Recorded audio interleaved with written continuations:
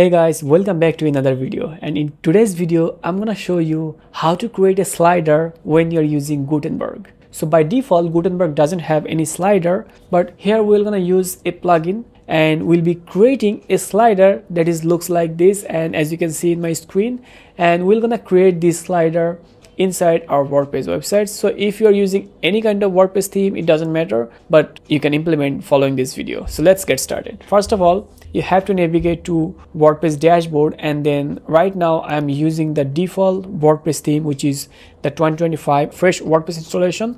So it's not an existing website, but if you're using any existing websites or any websites or your client projects, you can follow this. So first of all, I'm going to install a plugin by clicking on add plugin, and I'm going to type here Spectra, hit enter, and Spectra has a lot of other blocks including the slider, and I really like their slider. If you do not want to use other blocks from this plugin, you can deactivate them perfectly. So I'm just installing the Spectra and now click on activate. I'm going to show you how you can deactivate other blocks if you are not using them. So if you want to keep only the slider, then you can keep it. Now from Spectra dashboard, go to the blocks, and as you can see there are some pro blocks and there are some other blocks that is activated, and all of them are activated. So now I'm gonna deactivate all of them. So all of the blocks has been deactivated now. So here you can see I just wanted to activate the slider. Now click on activate. That's it. So now I'm gonna create a new page here. So I just open a new tab so that I can keep back here if it's necessary. Now let's go back to our new page. So there are several sliders, but those are not Gutenberg friendly, or Gutenberg slider basically. But Spectra, I personally enjoy this one because it can be done everything inside the Gutenberg block editor.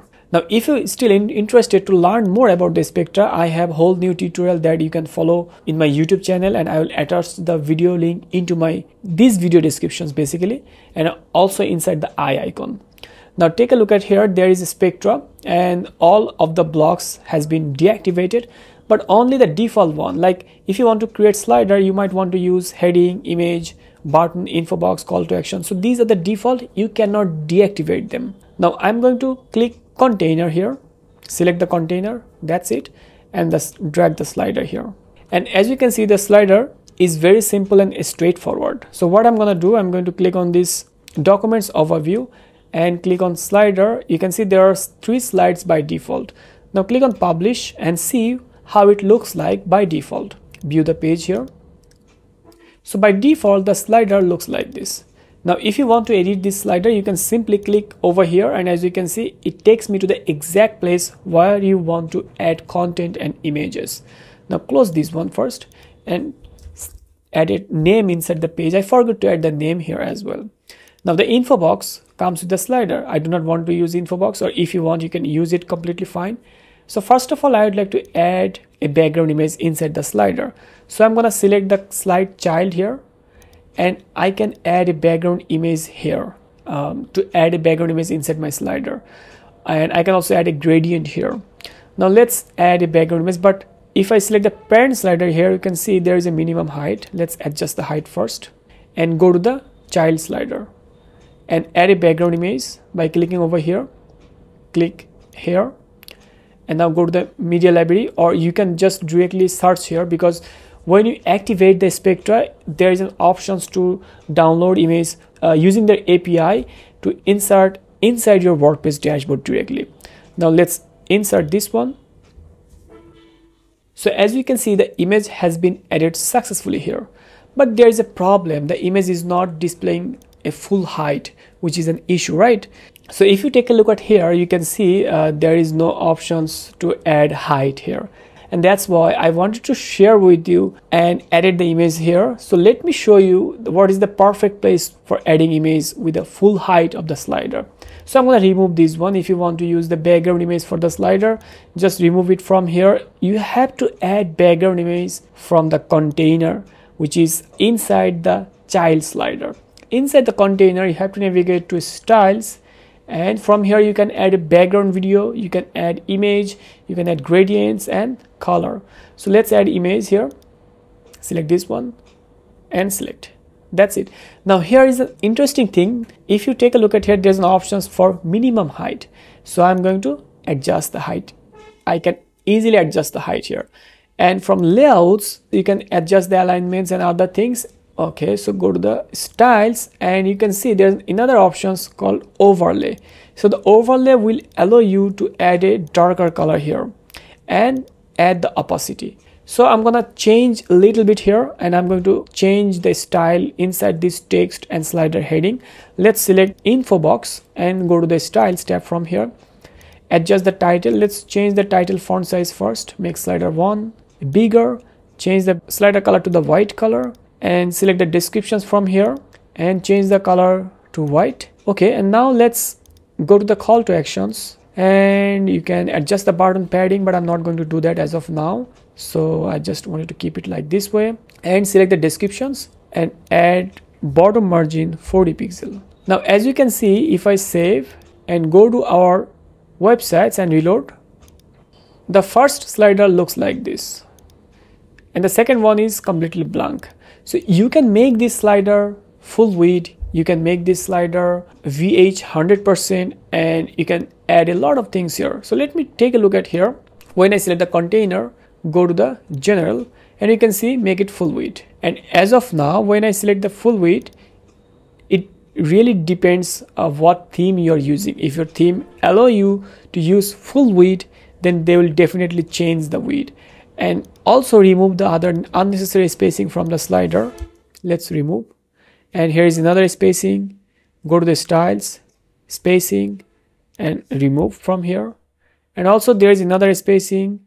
Go to styles, spacing and remove the padding. So basically what I did here, I have select each and every single child item from here and remove the padding each and every single child item. Still there is some padding here, but if I add padding, you can see it looks like this. So I just wanted to make it 0 and later if it's necessary for mobile optimization for tablet, I will add some padding later on, not right now.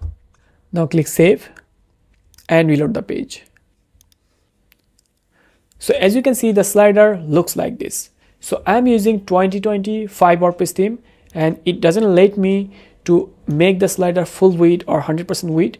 But let's take a look at here if there is any templates and we can change it. So now I'm gonna navigate here and select templates and then change template. And I'm going to choose page no title as of now. But it will just hide the title. It will not going to reduce the width and it will not going to stretch the slider width. Now still as you can see, it's not full width. It just hide the title as I said. Now still if you want to make it full width, you can simply navigate to the edit side from here.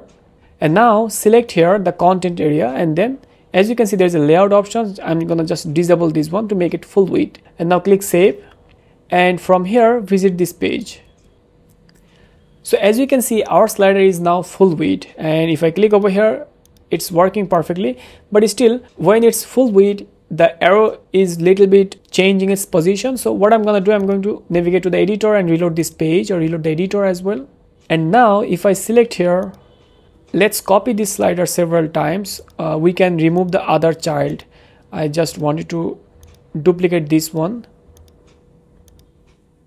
and change images so that it looks different, that we are landing or navigating to another slide. I'm gonna just change or update the image here with a different image. Okay, slide 2 and navigate to the slide 3.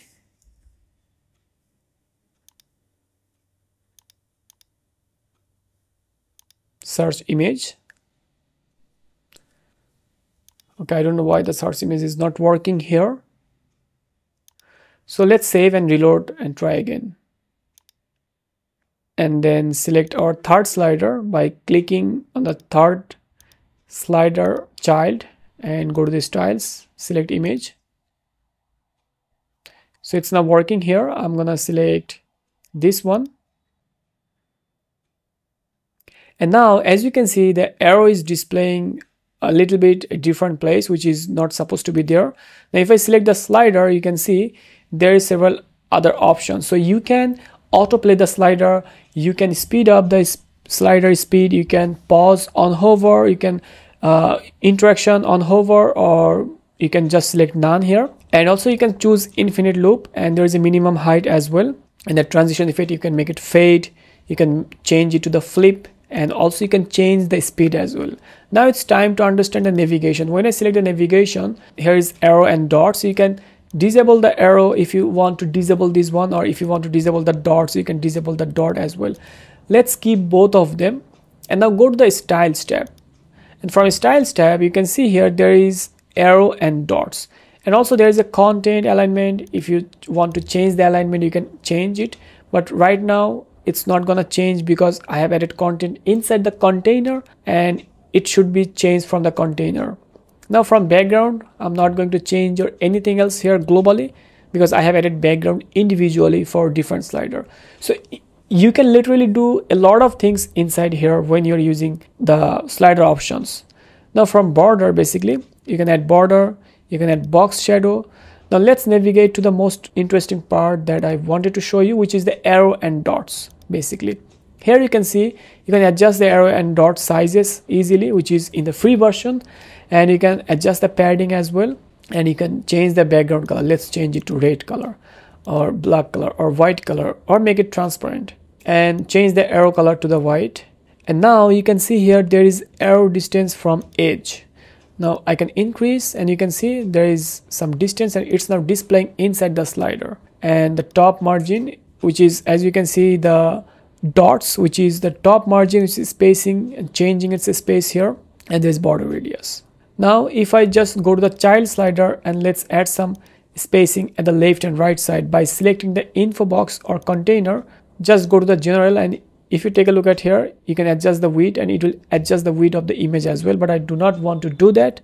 I'm gonna navigate to the styles tab and go to the spacing, and from padding, let's make it 20 first, and then on the left side make it 120, and on the right side 120.